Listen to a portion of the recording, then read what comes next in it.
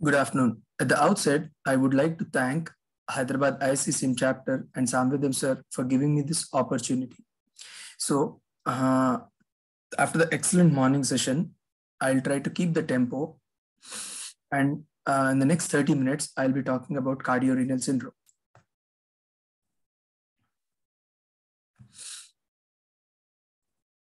So, coming to the case vignette, a 45-year-old male who is a known diabetic, already on oral hypoglycemic agents, hypertensive, on beta blockers and AC inhibitors, who is morbidly obese, probably has an OSA component, presents with sudden onset chest pain and shortness of breath.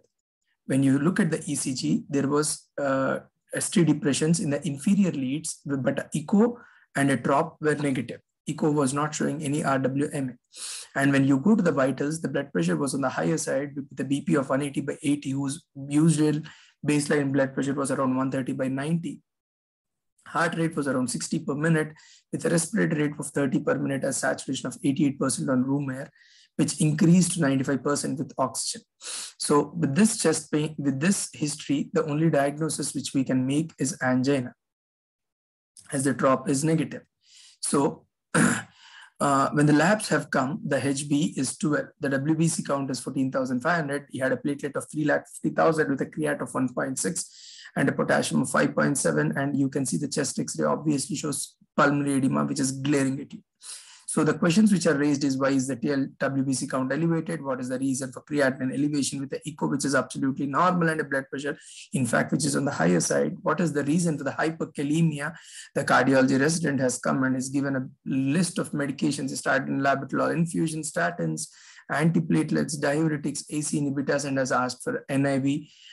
So are all these medications justified? So we'll try to understand this as we understand the pathophysiology of cardiorenal syndrome. So cardiorenal syndrome, as the word itself says, it involves the damage or the failure of heart and the kidney. As you know, both these organs are closely interlinked. Failure of one organ exacerbates the failure of other organ, and as a result of which they are together given a syndrome approach. So there are other multiple contributing factors also, like elderly age group, other comorbidities like diabetes, hypertension, hyperlipidemia, which again predispose these patients to worsening organ failures. The reason why we need to know about cardiorenal syndrome is, whenever you have a dual organ failure, the morbidity and mortality are higher. Broadly, they are classified into 5 types: type 1, type 2, type 3, type 4, and type 5.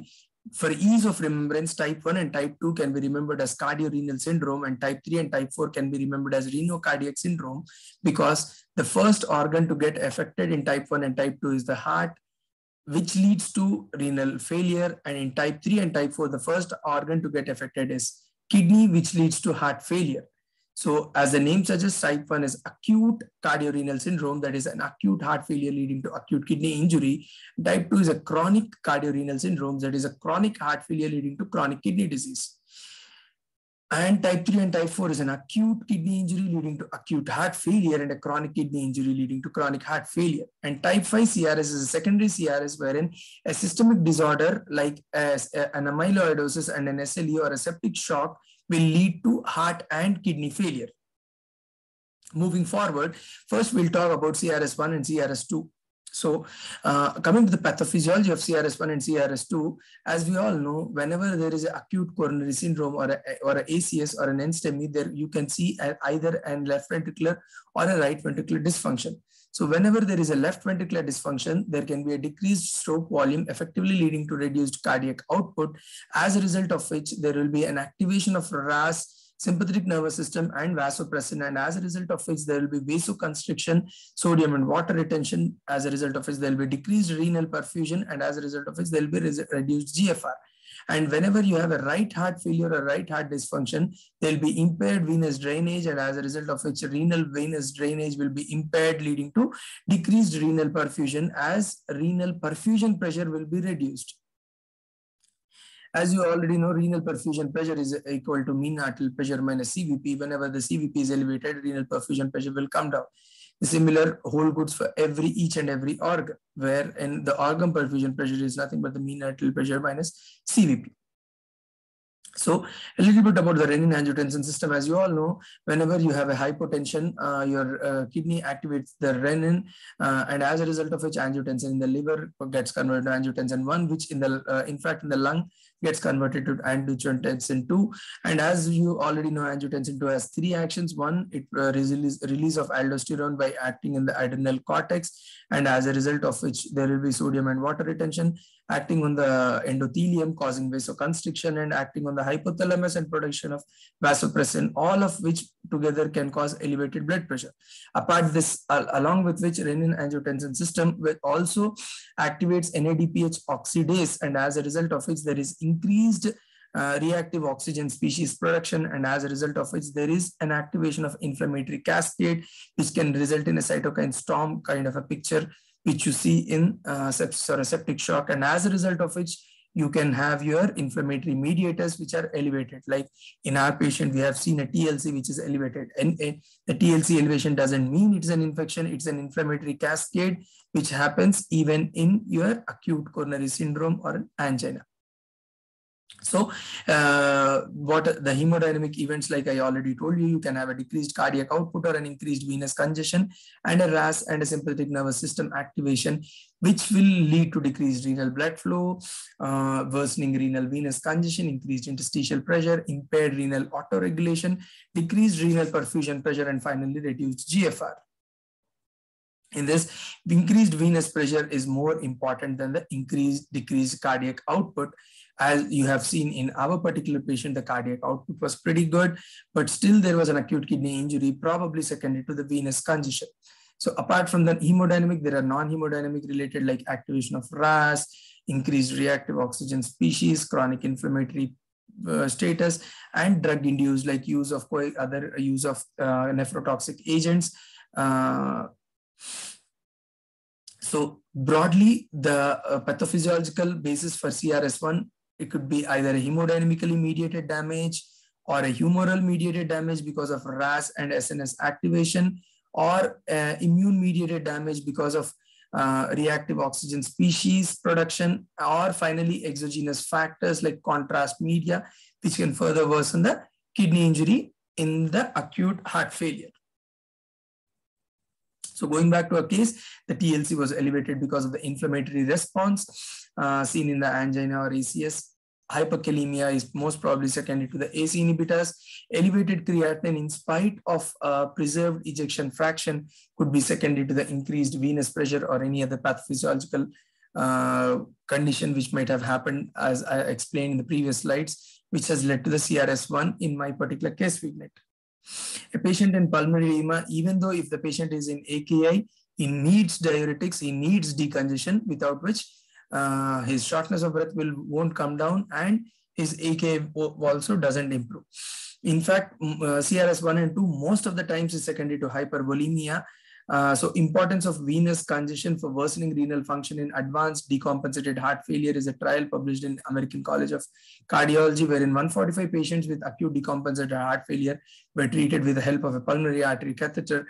And what they found was all those who had a worsened kidney function had a greater CVP at admission and even after intensive medical therapy. And as a result of which, venous decongestion is most important hemodynamic factor in improving the renal function in acute decompensated heart failure patients. So what is the management of CRS1 and 2? Reduce the fluid and sodium intake, decongestion of the patient either by using a thiazide, either by using a loop diuretic or a thiazide diuretic, or by using ultrafiltration, and adding an inotrope if the patient is in shock with LV dysfunction, adding a vasodilator if the patient's blood pressure is very high, like in our own case where the blood pressure was very high, we went ahead and added a beta blocker. Starting an ultrafiltration, then insertion of an intra-aortic balloon pump in a patient with acute coronary syndrome for the stunned myocardium, as a bridge for the stunned myocardium to start functioning again, or using an AICD or a pacemaker if the patient is having any rhythm issues. So coming to the diuretics, loop diuretics are most commonly used. Furosemide, bumetanide, torsemide are the most common diuretic class. They can be used alone or used in conjunction with other diuretics. A little bit about loop diuretic, as you already know, it is very tightly protein bound. It is not filtered because at the glomerulus because it is tightly protein bound. It is so for it to act, it has to reach the loop of Henle. So it reaches through the proximal convoluted tubule with the help of organic anion transporters, and it acts on the sodium potassium chloride co-transporters in the thick ascending limb of loop of Henle. So like I already told you, it is transported into the PCT with the organic anionic transporters, and it acts in the ascending limb of the loop of Henle. So for the diuretic to act, there should be integrity of the tubular function, the presence of organic acids, to pump the loop diuretics into the proximal convoluted tubule. Then based on the severity of AKI, the dose has to be modified. So how should the dose be modified? When there is a moderate renal insufficiency, 80 to 160 mg of Lasix should be sufficient. And there is severe renal insufficiency, in fact, you have to go up on the dose to 160 to 200 mg, and torsemide and bumetanide doses also should be adjusted based on the kidney function. And one more thing is, they do not have a smooth or a linear dose response curve. So whenever a 20 mg of Lasix doesn't work, you have to give a higher dose, but not a same dose 2 times or 3 times a day, because it doesn't work. A higher dose when a lower dose is not working is a dictum. So then moving forward, diuretic resistance. So you patients, you may find diuretic resistance because of number of factors like delayed intestinal absorption because of the mucosal edema in a congestive heart failure patients, decreased renal perfusion, and as a result of which the enough concentration doesn't reach the kidney, decreased diuretic excretion into the urine, inadequate drug dosing like in a KI or a CKD, you need to increase your loop diuretic dose, and concomitant use of nephrotoxic drugs which cause renal vasoconstriction, as a result of which there will be decreased renal perfusion. Finally, dietary non-compliance causing excessive salt intake, which will result in increased fluid retention in spite of using diuretics. So how will you treat a diuretic resistance patient? By either changing from a fixed dose to an infusion. Like for a furosemide, you can make it a 10 mg per hour infusion and adding a thiazide diuretic or a spironolactone. So the continuous infusion will lead to optimal and effective rate of drug delivery, and in turn inhibits sodium reabsorption better. And when you combine a loop and thiazide, it will cause sequential blockade of sodium reabsorption both at the thick ascending limb of loop of Henle and the distal convoluted tubule where loop and thiazide diuretics act. A Cochrane review has reviewed 8 trials comparing infusion of loop diuretic with a bolus injection in 254 patients with heart failure. And what they concluded that the urine output was better, the duration of hospitalization was shortened, and there was no difference in the ototoxicity with comparing infusion with a bolus dose. So probably infusion is always better. And you can combine a metalazone or a hydrochlorothiazide or an acetazolamide or a spironolactone in the following dosages. In spite of all this, if the patient is still fluid overloaded and if you're not able to decongest the patient, then those are the subset of patients where you can think of ultrafiltration. So what are the trials in ultrafiltration? These are the various trials. In 2005, there was a rapid congestive heart failure trial. In 2007, there was an unload trial. In 2012, there was a Cares heart failure trial. 2016 avoid heart failure trial. These are all the trials done. Unload heart failure trial was the only positive trial wherein they said that ultrafiltration reduced the 90-day readmission rates in with decompensated heart failure. All the remaining trials did not show any difference between diuretic usage versus ultrafiltration in non-oliguric patients. So ultrafiltration comes with a potential greater risk. So as long as your diuretics are working, there is no role of ultrafiltration, and American College of Cardiology doesn't recommend it as a first-line treatment.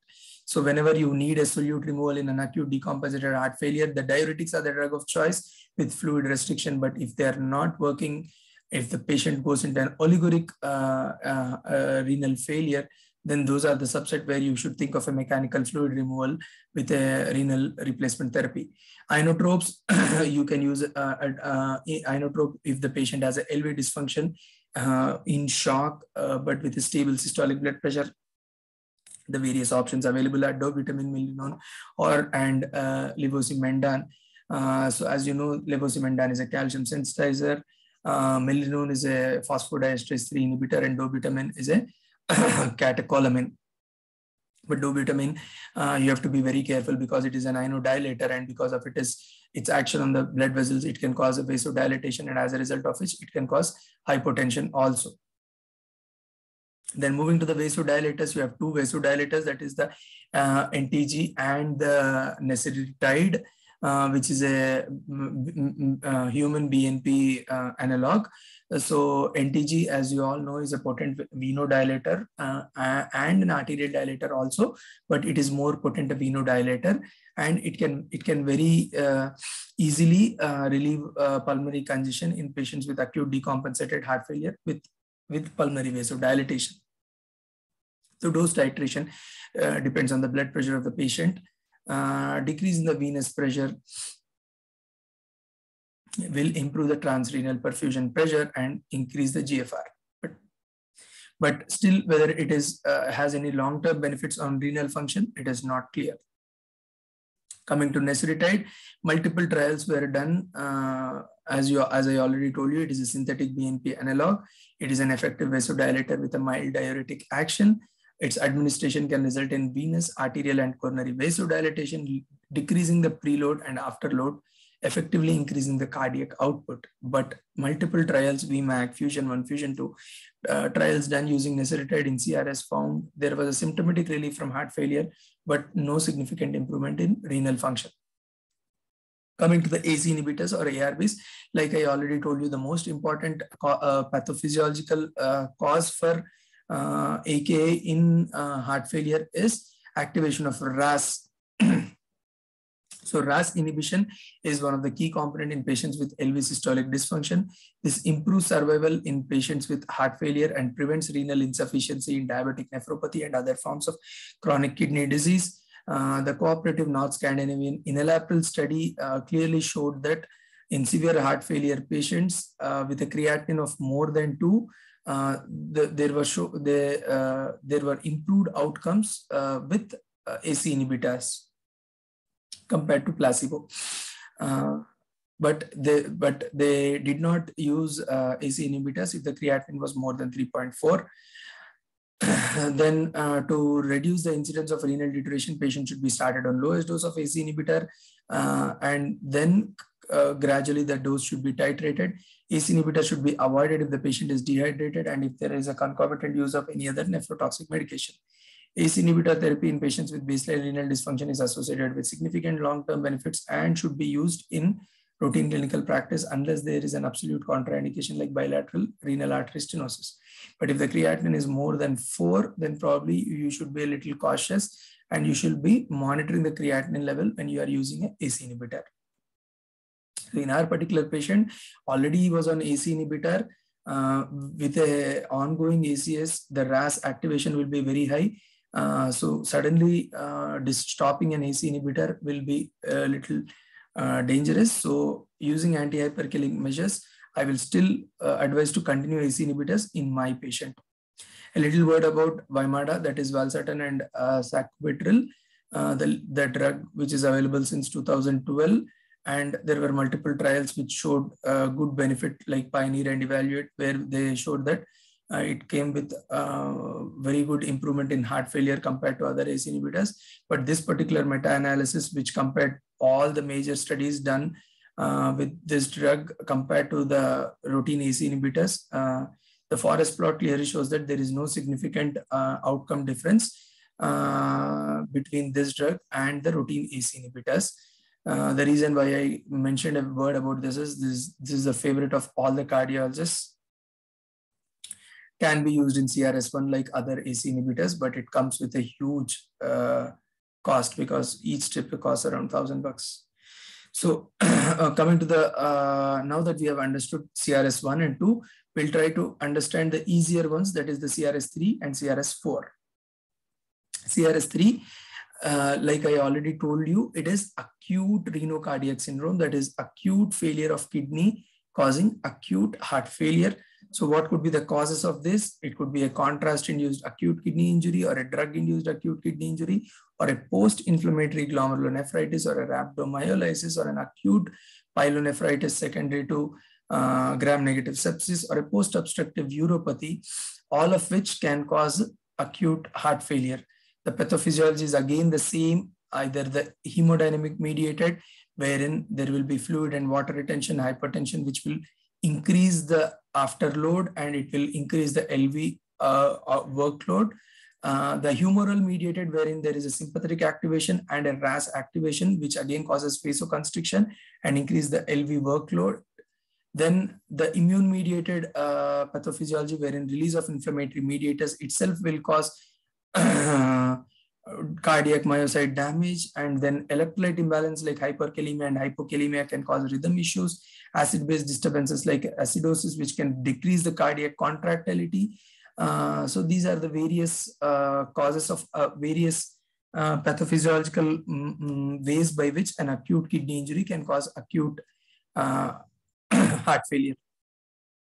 Treating these causes of acute kidney injury will help in preventing acute heart failure, like a contrast-induced acute kidney injury. You can think of hydration even prior to contrast exposure. If your unit practices the use of N-acetylcysteine, you can use N-acetylcysteine. Urinary alkalinization is also used by some units. Personally, hydration is the only thing which is helpful for contrast-induced AKI. Drug-induced AKI, avoid all nephrotoxic medications. Rhabdomyolysis, again, hydration plays the major role apart from urinary alkalization. Acute pyelonephritis, find out the causative organisms, treat it. Post-obstructive uropathy, relieve the obstruction immediately. So these are the treatment for the acute kidney injury in the CRS3, which treated if early will prevent the acute heart failure. Coming to the CKD4, CRS type 4, wherein chronic kidney disease will lead to chronic heart disease. CRS, chronic kidney disease, like you all know, is in 5 stages: stage 1, stage 2, stage 3 to stage 5, and stage 5 with dialysis. So in stage 1, stage 2, usually the patients come with predisposing comorbidities like diabetes, dyslipidemia, obesity, which again are risk factors for heart failure. Then smoking per se can cause vasoconstriction and increased LV workload because of increased afterload. Then in stage 3 to stage 5, there will be calcium and phosphorus abnormalities, as a result of which there will be increased atherosclerosis. Then there will be increased valvular malformations. Then neurohumoral activation, which will again increase the LV afterload, as a result of which LV workload increases. And in stage 5 with the dialysis, the patient is again continuously, the heart is under stress because of the dialysis, where there is continuous fluid shifts which are happening during dialysis, and there is continuous blood membrane interaction and blood catheter interaction, as a result of which there will be a cytokine immune mediated reaction, as a result of which there will be cytokine production, which continuously happens in dialysis patients. So how will you diagnose? You diagnose it either by using creatinine, or you can use novel markers like cystatin C or NGAL, which can help you in early detection of LV failure in CKD patients. And you can detect heart failure by using your routine BNP and troponin. Treatment: AC inhibitors, ARBs, and beta blockers are the only treatment.